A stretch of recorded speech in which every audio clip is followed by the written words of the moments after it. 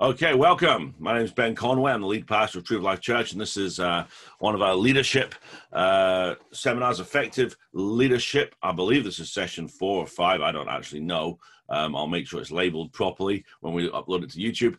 But today I want to talk about something really important. What is the test of leadership? What is the test of leadership? And the answer is very simple. The test of leadership is change. Change. Can you make change happen? Can you handle change when it does happen outside of your control? We've looked at what leadership is. It's influence. We've looked at our main job as leaders to set priorities. We've looked at the character of leadership. So this is our fourth session, session 4. And the question today is, what is effective leadership? Effective leadership is change, okay? So if you're taking notes, effective leadership is change. Okay, can you take a group of people, whether it's your small group in your house, your living church, whether it's your own business, whether it's a church, whether it's your department in your business, whether it's your family, or if your mum or dad, and this is you and your mum and you and your husband and wife and your children, can you take that group of people and change them for the better? If so, you've passed leadership. You've done leadership. That's all leadership is. Can you create momentum in people's lives? Can you help them walk in their dreams? Can you help them develop their capacity to be a better human? Then that's leadership. That's what leadership is. You see, leadership is influence. Good leadership is influence people to a good place, to change them to be better. That's it, okay? Can you change a culture? Now, there's a real test of leadership. Can you take a church, a group of churches where you've got 40 different nationalities, and some of those, just because we've got Ugandans, I know there's different kinds of Ugandans, different tribes, a Scouse is not the same as a Brummie, and, as a Geordie, as a Jock, no one's the same, even though they're from the same nation or from the same group of nations.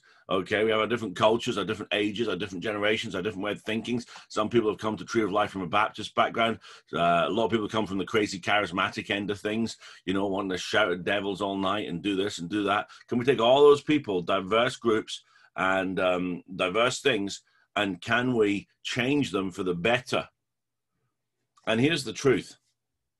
Okay, leading people into change is hard. Do you know why? Because people don't want to change. People don't like change. There's a very instinctive level in every person that we don't like change. It's a very famous 2-panel cartoon. The person says, "Who wants change?" And everyone puts a hand up. "We want change. We want change."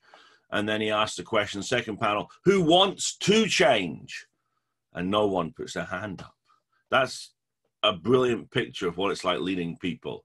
We all want the benefits of change. We all want to be in a bigger church. We all want more peace in our life. We all want more victory. We all want more prosperity. But what we don't want is the pain of changing to that place. Does everyone understand what I'm saying here? So we need to help, as leaders, we need to help people overcome that pain and get to a place of change and make that choice to change. And we need to influence them as leaders into making that change, okay? And that's good leadership. So why do people resist change? The more you can understand why people don't want to change, the more you can create change. So as a pastor of Tree of Life, I want to change Tree of Life. I want to change Tree of Life Dagenham from being it's about 100 people now after lockdown. There's about 130 before lockdown. And there's a lot more online viewers. It's about the same number of people, but some people are not coming out for various reasons. So let's say we're 120 people.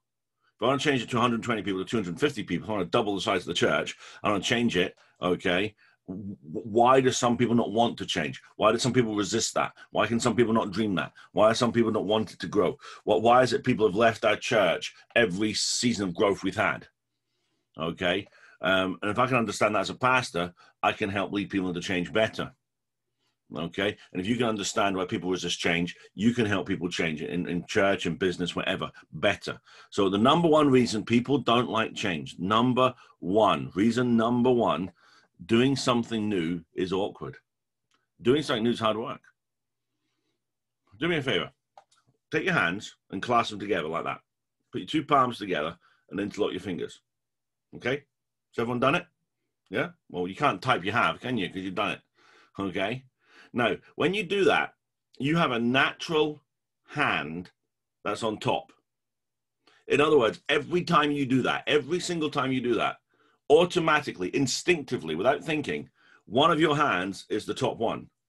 For me, it's my right hand. My right finger's on top there, okay? And so that's instinctive. Now take your hands apart, and this time deliberately do it the other way. Doesn't quite feel right, does it? Doesn't quite feel natural. Do you know why? It's not any different, is it? It's not any, that's not different from that. But I'm used to that. That's what I normally have. This is new. I don't want the new. It doesn't feel comfortable. I'm going to go back to the old, if that's okay. When I first started going to the gym, that was a very alien environment to me. I didn't know where to begin. I felt very uncomfortable. I didn't know what to do there. I didn't know how to act there. When I first went to church as a 16-year-old boy, exactly the same. I didn't know how to behave. Everything was new and it felt awkward. You have to realize that for somebody who spends Sunday doing whatever they want, to make a decision to spend every Sunday in church is awkward for them. It's uncomfortable. It's not familiar. To get someone to change from taking all their money and blowing it the second they get paid, to taking 10% and giving it to the church, to taking some and saving it, to taking some and giving it to World Mission, that's tricky because it's new. Now, to get someone to go to a small group every week and be part of a small group every week, that's difficult. Now, not every change is an improvement. Not every change is for the better. Okay, so I want to understand that. But if you want to improve, if you want to be better, you have to change. There has to be changes. I've had to change my diet in the last 2 or 3 years. And I want to go, I still, 3 years later, 4 years later of dieting, I still want to go back to the old diet. Not just because it tasted better, and it did, let's face it, but because it's familiar. It's taken a lot of time to get used to the change. And it will take you time to get used to changes you make. And if your whole group's changing, it feels awkward. Most people, now they might not say this out loud. You might not say this out loud, but this is how most people are. They would rather have a familiar problem than a novel solution. Let me say that again. Most people would rather have a familiar problem than a novel solution, because what's novel, what's new, is not known. What's new makes me feel uncomfortable. We're like Linus. Remember Linus from Peanuts? Some of you will, some of you won't. But Linus was a little Peanuts was a cartoon strip. Snoopy. Linus had this blanket, and he could never put the blanket down because it was his blanket. It was familiar, and we need to deal with that part of change. It's awkward to put down the blanket. It's awkward to give up. When a living church grows, and that's what we call our small groups in Tree of Life, and suddenly it's 15 people and it's too big to get the benefits of a small group. It's too big to fit in someone's living room. And we say, right, we're going to become 2 groups. People fight. People get so upset. I'm like, well, we want to bless more people, feed more people. I'm only saying for 2 hours of every 168 hours in a week, you have to be in different houses. You can be in each other's houses the other 166 hours, but it's a change. It's because it's new. It's new. And so when you realize that and you understand that and you appreciate that, then when you initiate change, you have to be very aware that this is going to be the attitude you're going to get. People aren't going to want to change. Okay? So that's important, because I want everything to change. I want to plant more churches. I want to get more people in leadership. I want to double the size of all our churches. I want to change Tree of Life radically. And so because of that, I have to then be aware. Most people don't want to change. Most people just want to come to church and it's the same. That's what they want, deep down. Because of this. So everyone understood that. Has that helped? Okay. So that's the number thing. Doing something new. The second is most people, when they hear the word change, what's going on in their head is they see loss. Okay. When you say, if you go to work, right, and they say, it's a mindset issue. If you go to work Monday morning and they say, right, we're going to do a restructure. Restructure is the business word for change. We're going to do a restructure. Okay. First question, your mind, how will it affect me? What will it cost me? What am I going to lose? What am I going to have to give up? Okay. And it's the same in the church. If I go up and got all the pastors and say, we're going to restructure. Okay. We're moving a couple of people around at the start of 2021. And I know the first thought in people's mind, well, what's it going to cost me? What am I going to give up? Because what we give up, we can already have. We can see it. We can feel it. It's there. But what we're going to get, that's just a dream right now. That's just a vision right now. And it's hard to say, well, we're going to get this and this when all we've got is this. It's hard. We've just had a few people who in one of our church plants, and they come to our church plant. We love this. We love the teaching. We've been set free. We're being healed. We're being helped. But then they've retreated back, and I'll use the word retreat. I'm happy to call it that, to their old church because it's safe, because it's normal, because it's the same. And I understand that they feel uncomfortable in Tree of Life because we're not quite like some other churches. Okay. Now I value that. I value our distinctiveness, but it's awkward. Okay. And so most people, when you think about change, if you're about to make a life change, well, you're going to start your own business. Okay. And you're going to quit your job, which pays your mortgage, and you're now going to start your own business. There's something in your mind. I want to lose on. You see, because we define life in terms of gain and loss. And that's great. But when it comes to change, someone, a leader, a good leader, helps point out, helps paint the picture of what you would gain. One of the most brilliant leaders in the 20th century was Martin Luther King, a remarkable leader. Okay. And what he was a good leader, because not only was he a good leader, he was an effective leader, a good leader, but he was a good man. Where he led people to was a good place. Okay. But he continually, if you look at his writings, he didn't preach hate. He didn't preach death. He didn't preach all that. He preached a better tomorrow. I dream of a day. I have a dream. Let me tell you where we're going. This is the benefits. Yes, we're going to lose something, and people wouldn't want to lose. Some people want to change because people are just naturally resisting to change. Okay. And again, for a lot of people, it's not so much that person's a racist. It's not going to feel any different if you're being treated differently because of the color of your skin. But it's just that this is the way it's always been done. This is the way it's going to be done. And Martin Luther said, no, I got a better dream. I got a better idea. My son's going to be judged by the content of their character and the color of the skin. And he presented this better future. And that's good leadership. But to emphasize the gains we're going to get. Okay? The truth is, this is the truth.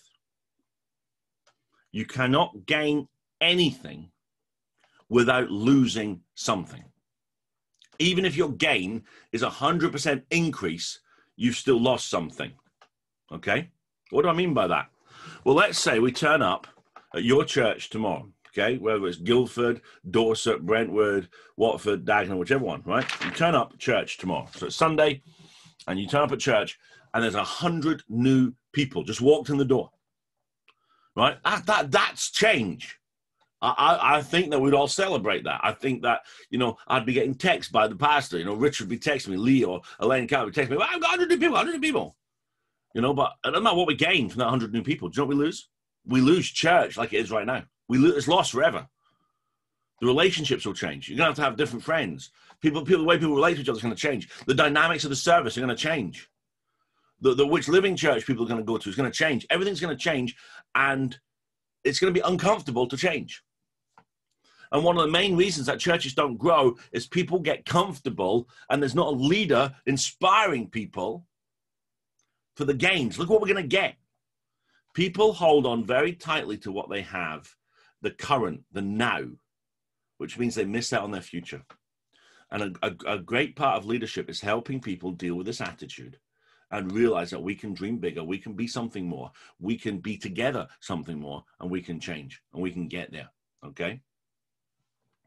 Now, with any organization, okay, any group of people, whether it's your workplace, whether it's your family, whether it's Tree of Life Church, okay, I'm using Tree of Life Church as a bit of an illustration because that's what I know, okay? Some people, because of their experience in life, some people because of their personality, some people because of other factors, some people embrace change quicker than others. It's like a bell curve. You understand a bell curve? Some people really, really, but very, very small percentage of people really, really love change. They get upset if things don't change.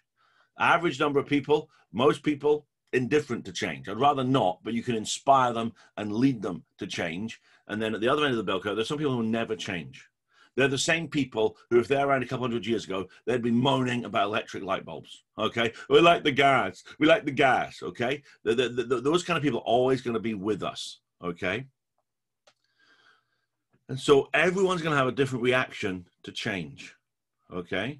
Some of us find it a lot easier to throw things away than others. Now, I want to let you know, I'm at the I love change end of the spectrum, okay? I have just thrown away a whole bunch of clothes I just don't fit into anymore. A man's like, did you want to hold on to them? No, because I'm never going back to being that big again. I'm never going to wear those clothes again. They're out the door. And then we've got the old clothes out from years ago that I used to not be able to fit into, and now I can fit into. But I'm like, let's throw half of these out, man. Some of these are, I bought these when I was a poor man. These are poor man's clothes. I'll throw them in the bin. Some of these are 10 years out of date. Oh, man, did people dress like that? Throw them in the, I'm happy to throw everything out and start again. I'm happy to start in the new church. I'm happy doing the new thing. Okay, that's where I am. But these things like that reveal your attitude. When you buy new clothes, do you throw the old ones away, or other people keep everything? I might need it one day. Because we have different reactions to change. We handle change and process change differently. Okay, and the problem is this: all of us, every one of us, even me, even you, every one of us has thinking inside us that restricts our ability to move forward. We have ideas that hold us back, that are like burdens, weights in our mind, outdated ideas, practices that are not useful for you, information that's not true, ideas about God that you've embraced but never thought through, never really realized isn't biblical. And any ideas that haven't been examined and looked at could be in our mind just sitting there holding us back. And they impact us and they impact everyone else around us. And they impact the results we get. And the only solution is to go into your brain the same way you should go into your wardrobe and throw some stuff away. Say, that doesn't fit me anymore. I'm too big to have that thought now. That thought was great in my last church, but I'm at Tree of Life now. That idea of how to do things was great in my last company, but I'm not there anymore. That company doesn't exist. So many of us are holding on to stuff that just doesn't fit anymore. We had a guy in one of our churches, and there was a church somewhere in the country, somewhere where we don't have a Tree of Life at all. And every time I made a decision, this guy would challenge me and go, well, this church here does this, and this church here does that, and this church here, and this church is the perfect church, and this church is this. And every idea, he held me up against the stand of this church. And I said to him one day, I said, listen, don't be rude, but the guy just lost his job. You lost your job. Your children have both finished full-time education. There's nothing holding you to here. Why don't you move to that church, move to that area, move to that church? It seems to me you really, really love that church, and you'd be happier in that church than Tree of Life. And I want you to be happy. I want you to be an effective Christian. And I don't think you've been very effective here. And he actually started to cry. And he basically said to me, that church closed, doesn't exist anymore. I thought, why do you keep comparing me? Why do you want me to act like a church that closed? There's a reason that church closed, because the way it acted, the decisions it made. Churches don't close by accident. But again, change, there's reluctance to change. People won't leave a dying church. It takes a lot before people walk out of a church, if they're established in it. Especially if it's a traditional denomination. Well, I was a Baptist, and grandma was a Baptist, and great-grandma was a Baptist, and mum and dad were Baptists, and I'm going to be a Baptist till the day I die. Even though the Baptists aren't feeding them, aren't helping them, aren't loving them. That's just an example. There are healthy, vibrant Baptist churches out there. But all I'm saying is if someone's got loyalty to something, change is hard. But this church died. I said, you must have made some bad decisions for the church to die. Peter Drucker, the business specialist, he says that every business should put everything they sell on trial every 3 years. And if you don't do that, put it on trial. Is this good enough? Is this right? Is this still? Otherwise, the competition will pass you by. Bill Gates took that advice from Peter Drucker and said, Microsoft Windows only lasts 3 years. Microsoft Word only lasts 3 years. Bill Gates said it like this. I think it's a really great way of looking at it. Bill Gates said, either we make Windows obsolete with a new Windows, or somebody else will make Windows obsolete with a new and better Windows. That's someone who understands change.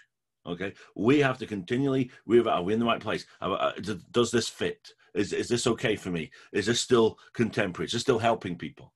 Look at the programs in your church. Is that program doing?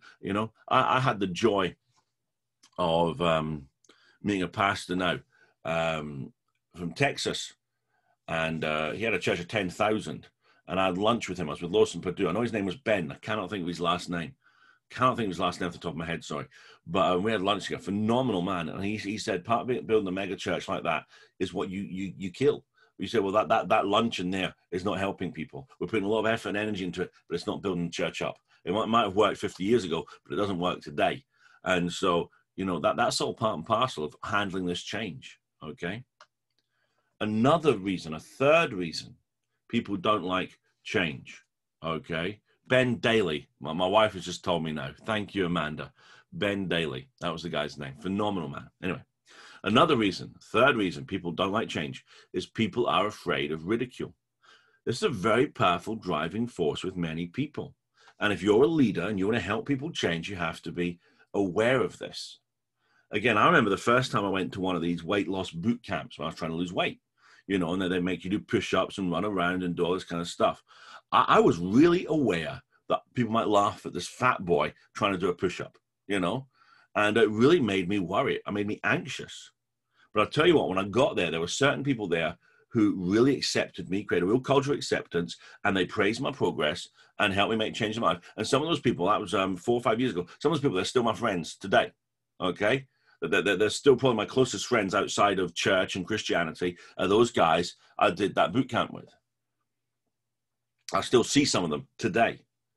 Okay, so that culture, you know, but there's a nervousness, and this is a universal human desire. We want to fit in. It's a part of a human desire. We want to fit in. We don't want to be different. We don't want to be laughed at, and especially if you're the leader and you got to just kind of go, well, we're going to go this way. Oh, you know, especially when things are new. Did you know, this is absolutely true. I was speaking to mainly the guys here, but it's a football analogy. It's absolutely true.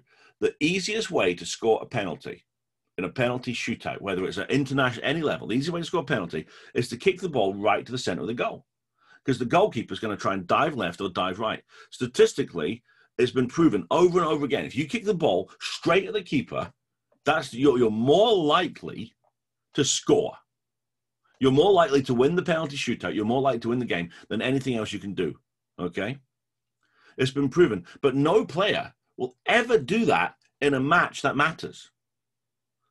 Because there's something so ridiculous. If they kick the ball straight at the keeper realizes what's going on and just stands there and catches it, they're going to look stupid. The fear of looking stupid stops them taking the action that makes them most likely to win. And that's a universal human trait. The fear of looking stupid stops us from doing the thing which makes us most likely to win. Some people, again, there's a spectrum here. Some people are more easily embarrassed than others. And as a leader, when you introduce change, and you have to aware different people have different levels of toleration to feeling out of sorts, to feeling vulnerable to ridicule, to feeling vulnerable to being mocked. And you have to be part of that. You have to help that. Okay.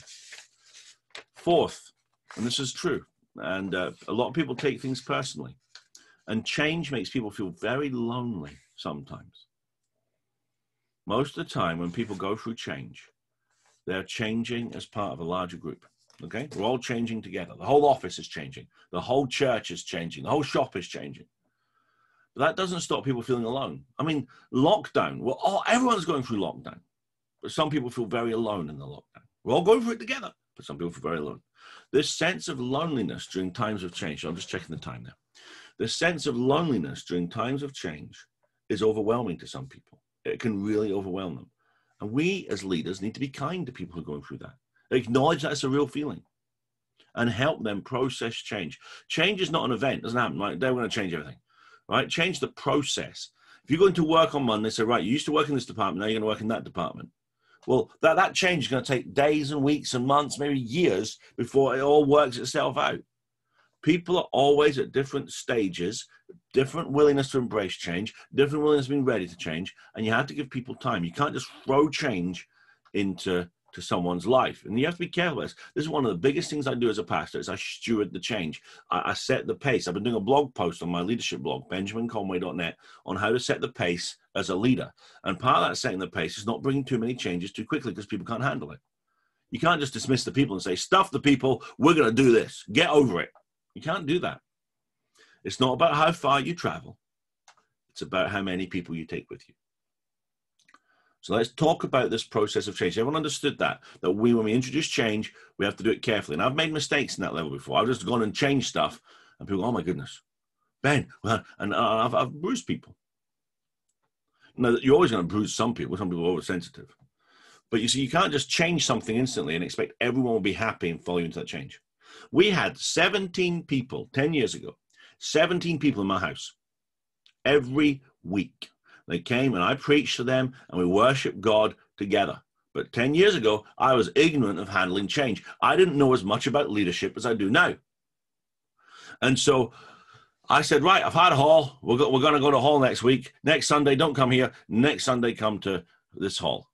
Well, that Sunday, only 11 of them turned up because some of them preferred a house church. Some of them didn't want to be part of a growing church. Some of them didn't want to change. Some of them didn't want to open up a hall. Some of them wanted to come around a house.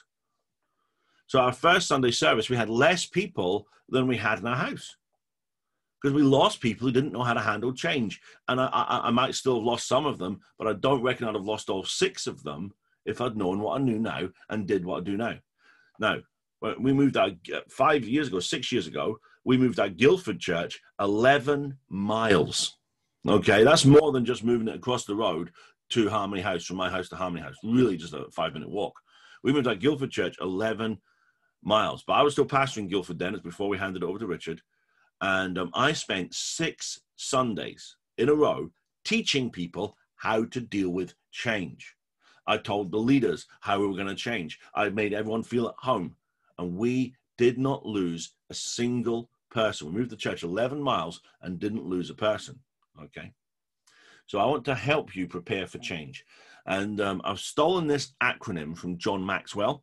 And everyone who wants to be a better leader should read at least one John Maxwell book a year. It's got enough to keep you going probably for the rest of your life. Okay. John Maxwell has an acronym that helps him prepare for change, and I think it works really well. And his acronym is Plan Ahead. Plan Ahead. And I'm going to tell you what those letters stand for in Plan Ahead. The P is pre-decide. Okay, John, you're pushing it a bit, but it's a good acronym. Pre-decide what the change is going to be. So you're the leader. We're going to make a change. You decide what the change is going to be. L, lay out the steps to the change. A, adjust priorities. Remember, that's the function of leaders, prioritizing. And N, this is so important. This is the one that I have to keep reminding myself of. N, notify key people first. That's your pre-change stuff. That's your plan. And then the ahead bit, A, allow people time to process. Okay, change is shocking to people. They need time to process. Head, H is head into action. E, expect problems. Expect opposition. Expect people to come at you. They will. A, always point to success. Okay, we're being positive. We're building a picture of the future. And D, daily review your progress. Okay, now I'll get all these to your notes. I know I've got all these notes to give you, and there's been a conference on this week if you haven't noticed. So I will sort that all out this week. Okay, and so those steps will really help you. So let's go through them. Number 1, pre-decide the change. Rick Warren says this: the greatest enemy of tomorrow's success is today's success. You see, leadership can't be complacent. Oh man, look what we've done. Look what we've achieved. Look where we've got. That's great, but there's more. Okay, we need to not just be, well, it's okay if it changes and okay if it doesn't. No, we need to be a champion of change. We need to have change. We need to work out where changes happen. In Acts 6 is probably one of my favorite scriptures in terms of leadership and dealing with problems. Acts chapter 6, there's a need for change because the widows are murmuring. There's a murmuring. It actually says in Acts 6 verse 1, there was a murmuring arose as the number of disciples increased. People think in a growing church, there's no whinging and whining. Oh, the whinging and whining increases when a church grows. It gets worse. There's more moaning and more whining. Why? Because things change. Okay. And so in that Acts 6 scenario, a lot of Greeks were getting saved and added to the church. Now, the church had a very successful feeding program for widows. Okay, back then, if your husband died, you weren't going to work, you didn't have a job as a woman, and you had no way of making money apart from begging and prostitution, and you didn't want to do either of those.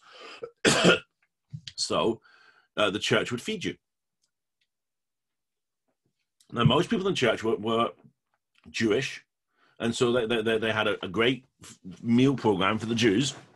And then the Greek women started getting saved. And then, man, we're part of the church. We come to the meal program. And this meal program was only suitable for Hebrews. It didn't have any Greek food. They didn't have any nice food the way the Greeks wanted it. And the Greek women, they wanted their food a certain way, not the way the Jewish people wanted it. And, it was just an awkward situation. It was bringing tensions and moaning and whining and all sorts of stuff.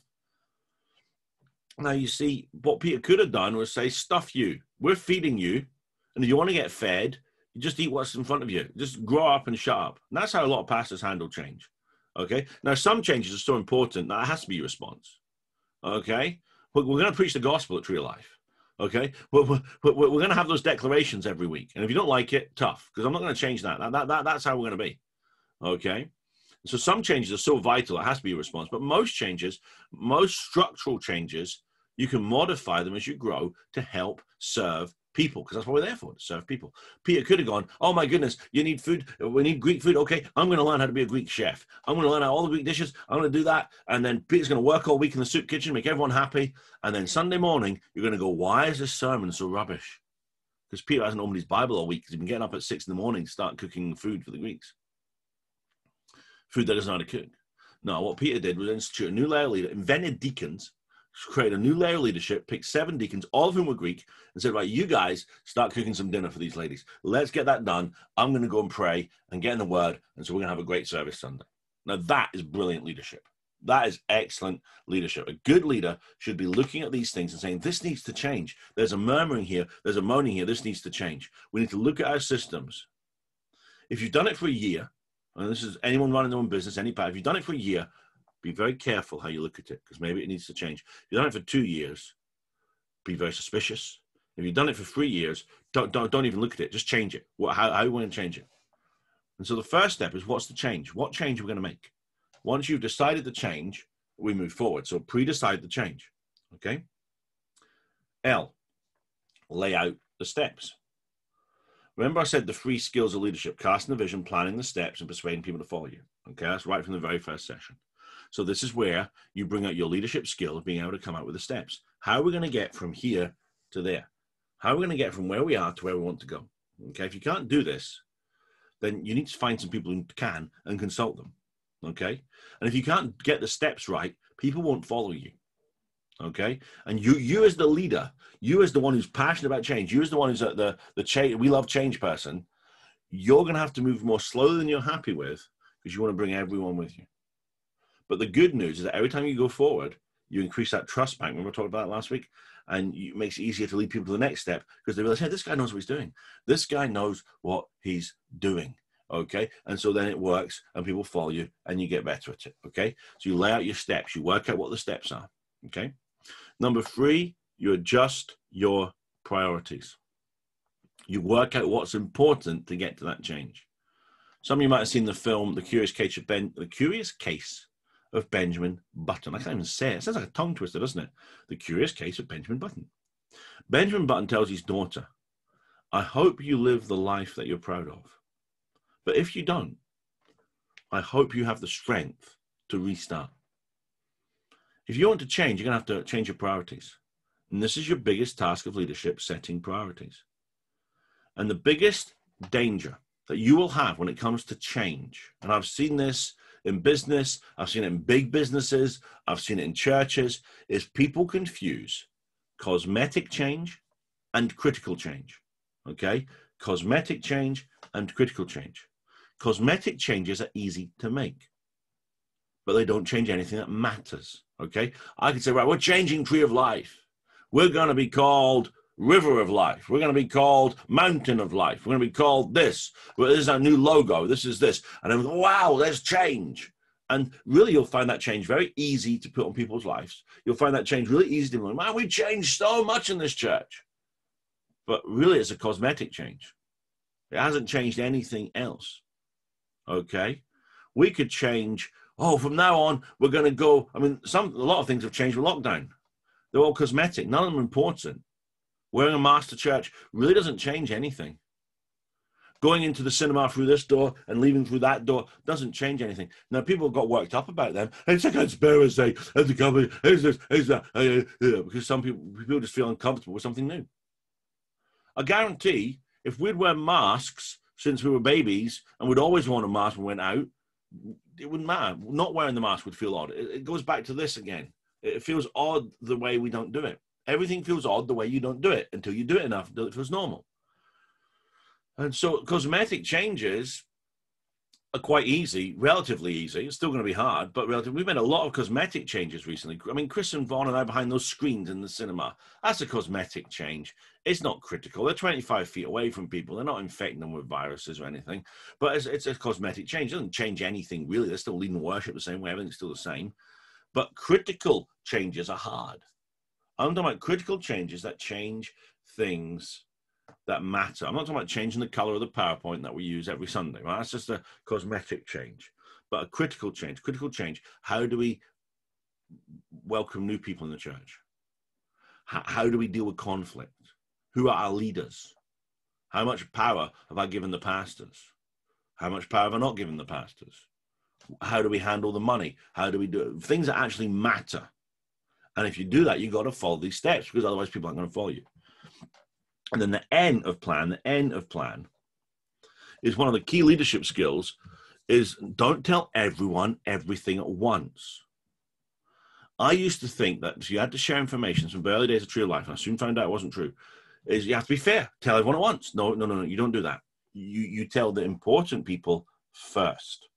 So I have levels at Tree of Life. I have levels. In fact, we're building a 4th level right now. But at the moment, I have a level called All the Pastors. Okay.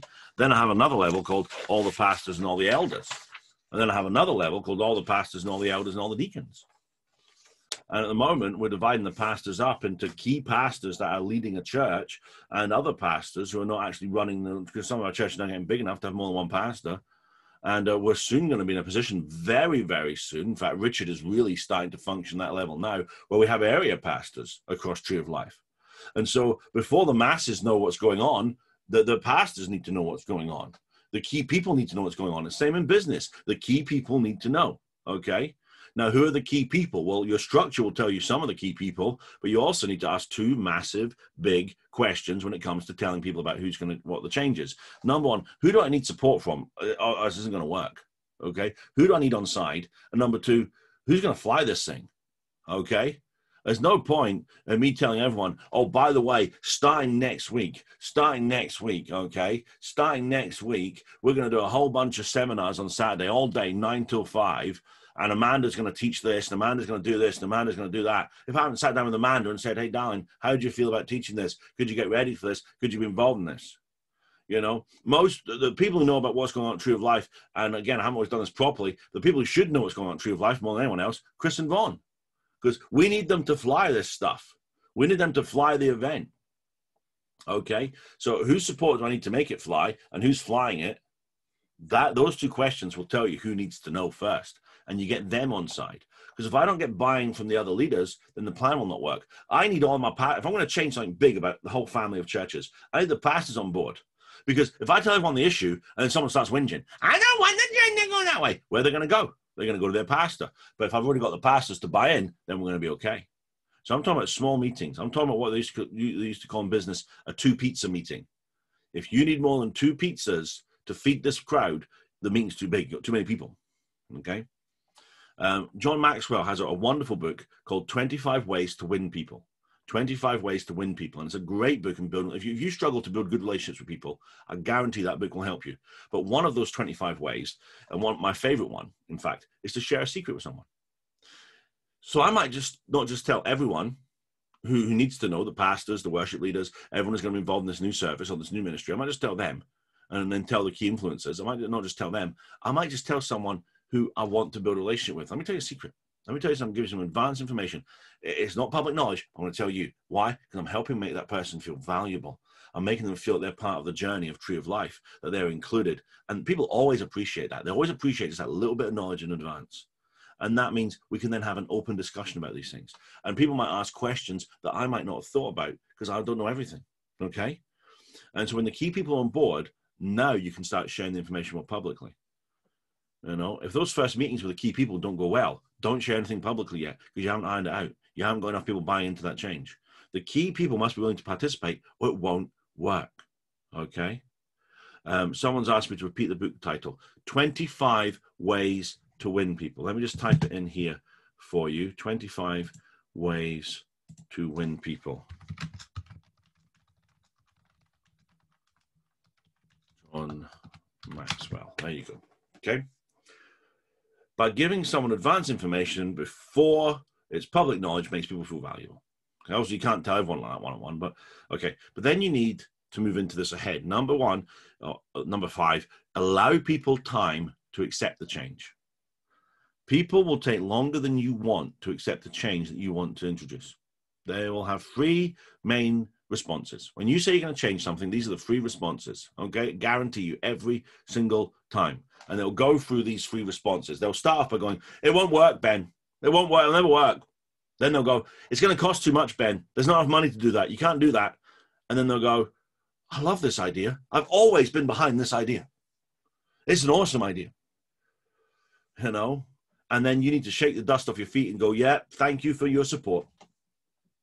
Thank you. And not get annoyed at people who suddenly claim, oh, we always supported your dream. When you know they didn't. You know they opposed you every step of the way. They go, oh, no, this is a great idea. We always knew it would work.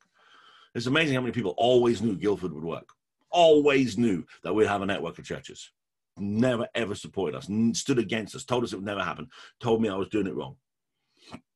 But we have to allow people a chance to accept the change. Change is necessary, because if we're not moving forward, we're going to stagnate. And it's always better to change before something's useless and broken completely. This is your challenge as leaders. The challenge is, can we change? But also, can we change in such a way that people still follow us? That we're giving people enough time to accept the change, accept the new destination, accept the new way of doing things, and follow us. And when change comes nice and slow, then you can go around encouraging people to accept it. Let me give you some strategies to help you bring change in at a good pace. Number 1, do it nice and slow. Number 2, be plain and simple. Okay? Be plain and simple. And 3, when you build your timeline to change something, put time to people to accept it. Make that part of your timeline. People are part of your timeline, not just tasks. So if you march forward and people are struggling to get a change that you're making, and you just march forward anyway, people will think 4 things. They'll think, 1, you don't prepare well. They'll think, 2, you've got some sort of secret plan they don't know about. Amazing how many people jump to conspiracy theory. They'll think you're railroading them. Well, I don't want to go this way. They're making us go this way. Or they'll think you just don't care. You just really don't care. And if those ideas start spreading, you're going to diminish your influence, make it harder to lead. You need to slow down and give people time to accept change. Encourage people, answer people's questions. Do not force things, okay? Number 2, communicate really plainly and simply. Be really plain and simple. Habakkuk 2 verse 2 says, write the vision and make it plain. Even as someone can read it. That means short, concise, direct. One of your jobs as a leader is to take this change. It might be complicated, a lot of moving parts, and make it nice and simple. Okay? So you need to make your message clear and simple. Okay? When I'm communicating change to people, I ask myself, do I get it? Do I understand what I'm saying myself? If I don't understand myself, how are you going to understand it? Right? Sometimes I've had to try and get up and explain why a certain person's leaving Tree of Life, and I don't understand why they're leaving. I can't get my head around. And it's amazing how many people will email me, tell me they're leaving the church, and then they go, we hope you understand. I think, I don't understand. I don't understand. But how do I communicate that? Sometimes, we make changes to staffing and stuff, and I have to, why am I doing this? I have to understand myself. If I cannot understand it myself, how can I communicate it? Am I saying it in a way that you're going to get it? Okay? Am I saying it in a way you're going to get it? And am I saying it in a way that you're going to get it so well that if someone asks you, you could tell them? And then will they get it? And if I'm communicating it that clearly, that you're going to get it, and then if someone asks you, you can tell them, and then they're going to get it, then I know I'm communicating on the right level. If your message cannot survive being passed on to someone else, your message is too complicated, simplify it more. That's what I'm basically saying. If your message cannot be passed on to someone else by the person you tell, then you're not making it simple. You're not making it plain. You're not writing the vision and making it plain. Okay? One of the reasons people don't accept change is they don't understand the reason for the change.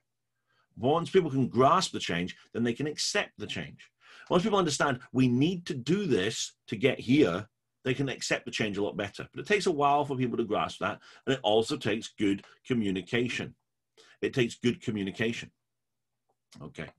And then you build that time in. If you're working with people, you need them to accept those changes before you can make those changes happen. And that acceptance time should be put into your timeline. You can even put it on your agenda. You can even put it in your formal agenda in business.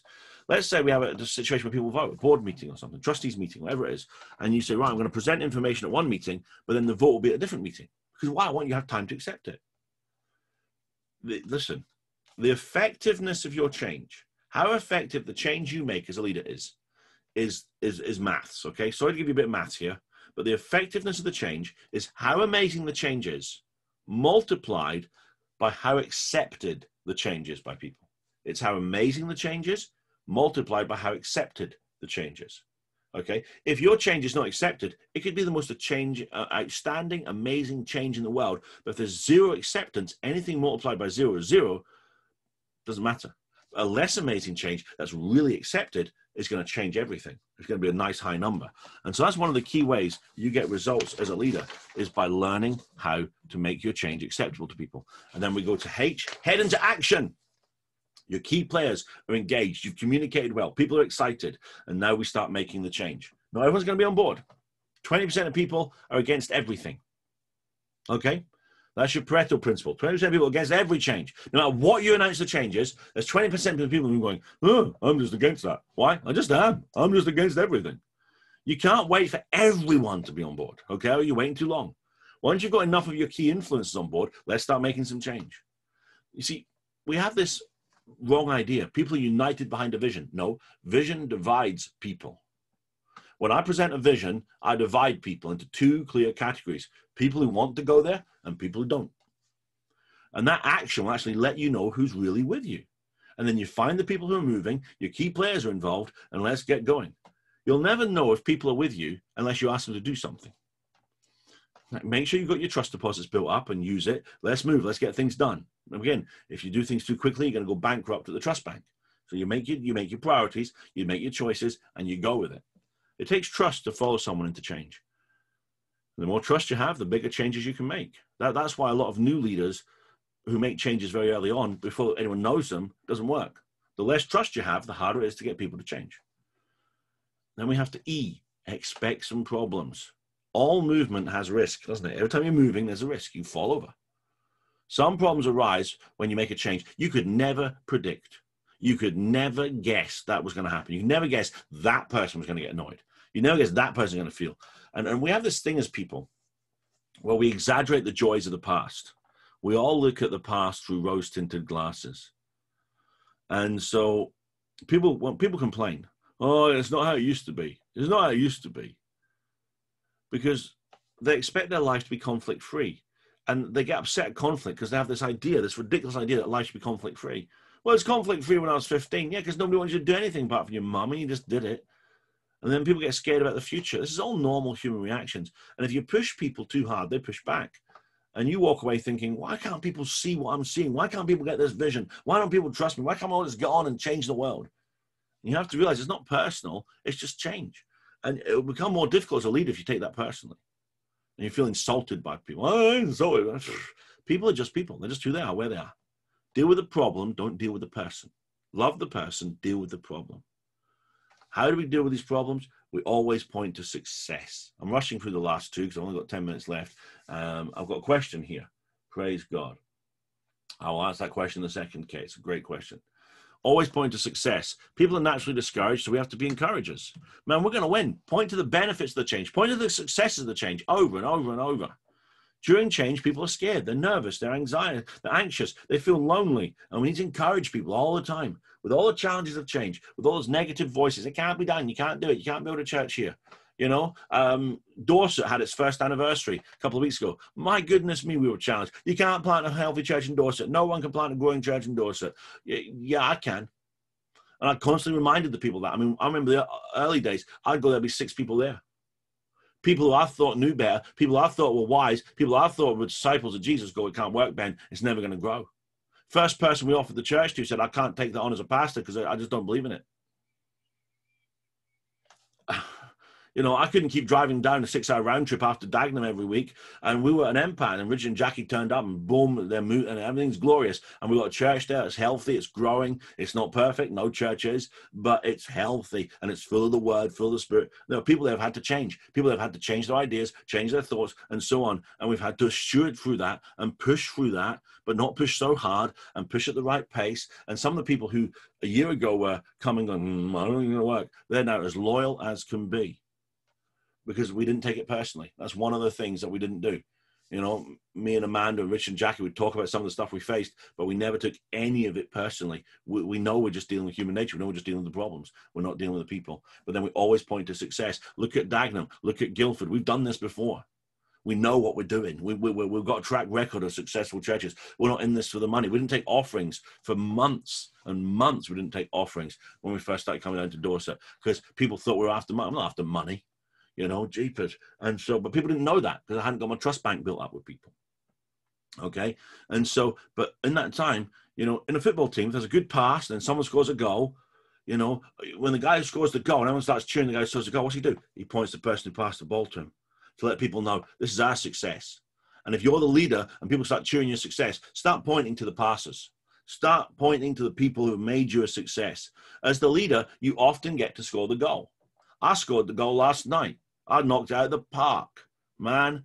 But you know what? I couldn't have preached that message without you guys, without your support, without your prayers, without you being there. I couldn't have had Gregory the Cow set the first night without your giving, and I couldn't have had Greg Fritz without your giving, and we couldn't have done what we did, and we couldn't have had Andrew come if it wasn't for you guys, because he wouldn't have come just to preach to me, would he? You know, so I'm pointing to you guys, success, success, success. That's good teamwork. As the leader, you often get to score the goal. Make sure you pass pointing to the people who passed you because you wouldn't have done it without them. And then finally, the D, daily review your progress. Okay? Keep focused on the goal. Are we going towards the goal? Remember, moving forward is the goal. The goal is to make the change. Your goal in life, your job as a leader is not to deal with everyone else's stresses. We deal with people's stresses because we want to get where we're going. But the goal is to get where we're going. And there's a challenge. A change will be undone until you put it into the culture of the group. Until it's part cultural, it can be undone quite easily. People lose sight of the change. They go back to the old way of doing things. Winston Churchill says, if you see someone successful, you see someone who's changed again and again and again. Keep talking about the change. Keep reviewing the change. What is the key? The bottom line. I've got 5 minutes left and I want to answer Kay's question. So what is the bottom line? The bottom line is this: trust. Change is the test of your leadership. If you can change the culture of a group, you're a leader. And the key to changing the culture of the group is trust. Do people trust you enough to follow you into the unknown? People buy into you as a person well before they buy into your dream. The foundation is that I believe this person has integrity. I believe this person means what they say. Often leaders tell me about a vision they have for their church. They go, Ben, do you think someone will buy into this vision? And I say, that's not the right question. Will they buy into you with this vision? The ability to be trusted is what gives you the ability to change things. If you want to be part of Tree of Life, you're going to have to change. Everyone who comes to Tree of Life realizes that. I'm not changing. I'm not negotiating here. I'm going to change the world. I'm going to build 100 churches in the UK. So if you come to Tree of Life, I'm not changing. I'm not going to give in to your games, okay? Somebody said to me, they said, the most amazing thing about Tree of Life is two things. I said, what are they? They said, number one, Ben, I've never seen you use fear or guilt to get someone to do something. They said, the second thing is no one can use fear or guilt to get you to do anything. You know, but you're going to have to change if you want to be part of this. If you don't want to be part of it, I still love you. Enjoy what you're doing. If you want to be part of it, you're going to have to change. And that depends on how much they trust you. And when people trust you and people realize they like you, they respect you, they want to be you, then you have the power to change big and do big things. You could turn a whole church from death to life. Awesome. So you need to start reflecting. Do people trust you? What can I do to increase people's trust in me? Can you articulate the critical changes that need to be made in what you're in charge of? What needs to change? And can you define the steps? Can you start defining the steps? And to change that, what priorities are important? What's important to make these changes happen? Who are the key people? What do you need to do right now? How much time do you think it's going to take people to accept? You know, if there's a specific, I've talked too much this week. If there's a specific issue, then contact me personally and I'll do what I can to help. How are you going to celebrate the milestones? How are you going to celebrate that? And how are you going to review your progress every single day? What are you going to do? Those are the questions you need to ask yourself. If you do that, you can start stewarding change and you can start being a leader and effectively changing people. Jenny's just wrote, good leadership structure helps people feel safe. Absolutely. When people feel confident in the structure, you see, but it takes time to build a structure. You can't build a leadership structure in a church of 5. You can just be the leader. But as things start to grow, you start to formalize. And we talked a lot about this last week and the week before. But awesome. Kay's got a great question. What if in life it seems like you're going through major changes and that impacts your ability to connect with people? You know, it's true. And what you have to do, Kay, is you have to prove that you can deal with those changes. It doesn't matter if stuff happens to us. Stuff happens to all of us. But how do we process them? That's what gives us credibility. And, you know, if I deal with the changes that I'm going through personally, you know, the weight loss I've had, the fat loss I've had, and I know I'm not there yet, but the journey I've had so far, that gives me more credibility with people as a leader. And man, he can lead his own self out of the fridge, then he can lead me into the land of glory. You know, and so if you deal with the changes that you're going through and deal with the stuff you're going through, and, you know, Kay, I know you've got young children, it feels like changing all the time. It feels like they become whole new human beings every 6 months. You know, oh man, I thought I knew how to deal with you when you were 4, but now you're 5. You're like a whole new human. They know stuff you don't know. I remember Amanda, we had a neighbor, and Adam was very little at the time, and the neighbor had a little boy, about 2 years old, a little bit older than Adam. I think Adam was just a baby. And I offered to look after the baby boy, and the man and this lady went out, and decided the 2 kids in the house. I thought, that's no problem, it's the same as dealing with Adam. And so the kid needed a nappy change. I changed the nappy. In the middle of the nappy change, this kid got up and walked off. Adam never got up and walked off in the middle of a nappy change. I go, what? You don't just get up and walk off and change a nappy? Aren't you glad God gave you your children as babies, you know, rather than like 15-year-olds? You don't have a clue. Okay? So life changes. Life changes. But how you process that change, the personal change, is actually part of giving you credibility. I'm not saying let it all hang out, but let people know. You know, when I preach, I talk about some of the struggles I've had and talk about some of the things I go through. Why? To be authentic with people. To let people know, trust, I'm walking through stuff. And I've come out the other side. You know, let people know. And it shouldn't impact your ability to connect with people. It should help you connect with people. Unless, of course, you're dealing with personal change, makes you so exhausted and so stressed out that that's what's affecting. And if that's the case, Kate, get help. You're part of a family of people who love you and care for you. Get help to deal with the personal change, okay? We don't always have to be the lead goose. Even the geese know this. And sometimes, you know, you can step back and let someone else take the lead goose role for a bit. You know, if major changes happened in my life, I would step back from Tree of Life for a few weeks. Say, Lee, you run for a little bit, okay? I'm just going to step back and recover, get my speed up, and get ready to move forward, okay? And if stuff's going on, then you don't have to take that lead goose role. And one of the things I said when I started Tree of Life was I said, in 5 years, I want to be able to drop dead on the spot and the whole thing keep going. I want to build a structure in place that is beyond me and beyond my ability. And it didn't take 5 years, it took 6 years, but we've done it. If I dropped dead today, Tree of Life would keep going. Tree of Life would keep going, keep planting churches, keep changing the world. It would. Okay, I hope that helps. I hope I've caught your question right and answered it right. Are there any other questions going on? Praise God. Any more? Okay, so Lydia says very helpful. She's restructuring at work. Praise God. And that's how, yeah, exactly. Good. Again, it's the same principles because people are people. It should be easier with Christians. We should be able to pray in tongues and see stuff happening, but not all Christians do that. Not all Christians, you know, ready to lay down their life 100% for Jesus. You know, we're dealing with a whole bunch in a church. Maria said very well explained. Glad. I'm really glad. Awesome. So I'm glad that helps everyone. I've taken my hour now. I want to give you a bit of a time to go and have a cup of tea and coffee and a bacon sandwich or whatever it is you do before healing or finances at 10 o'clock. Have a great day, all of you, and join us at 6:30, man. The best is yet to come. Amen. Awesome. Praise God.